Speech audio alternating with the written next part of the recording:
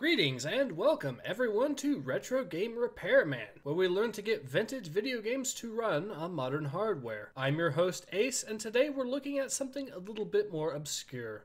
Return Fire 2.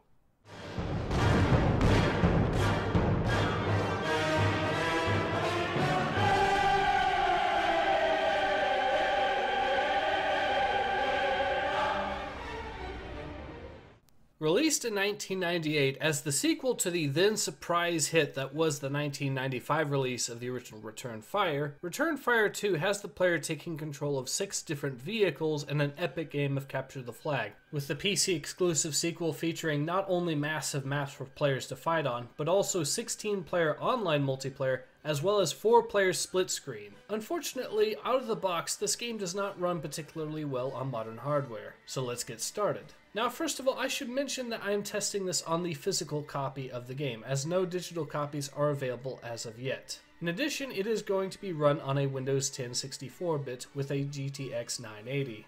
Our first step, aside from installing the game itself, is to download and install nGlide.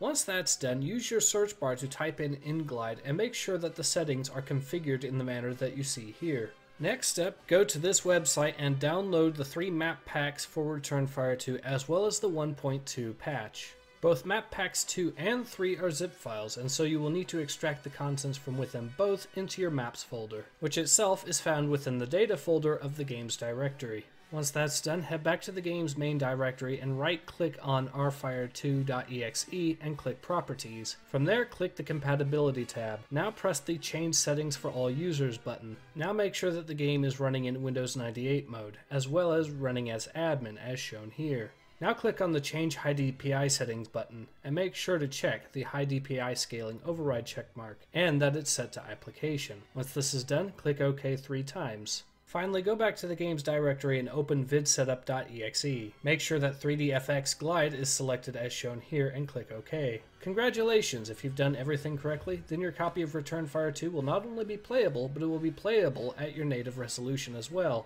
I should mention, however, that you may want to adjust the game's controls setup.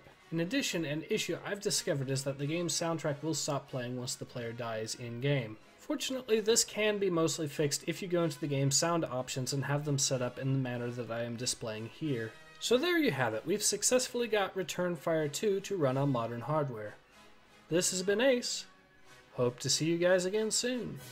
Take care. Ace out.